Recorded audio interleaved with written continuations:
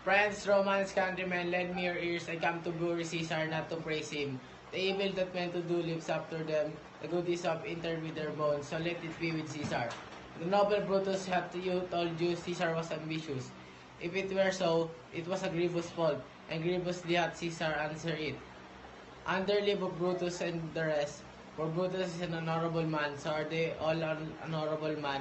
Come, I speak to Caesar's funeral. He was my friend, faithful and just to me. But Brutus says he was ambitious, and Brutus is an honorable man. He had brought many captives home to Rome, whose ransom did the general coppers fill. Did this in Caesar's ambitious? When that the poor have cried, Caesar hath wept. Ambition should be made of sterner stuff. Yet Brutus says he was ambitious, and Brutus is an honorable man. You all did see that one on the Lupercal.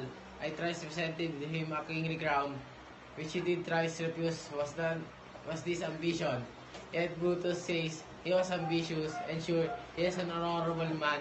I speak not to disprove that what Brutus spoke, but here I am to speak what I do know.